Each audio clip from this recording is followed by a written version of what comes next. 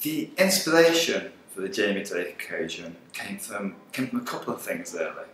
I had the privilege of seeing Commander Chris Hadfield speak about his experiences up in space, and the way he talked about the wonders of the universe and what it's like to be up there floating on the International Space Station. This sparked my interest in that whole adventure that can be found in orbit.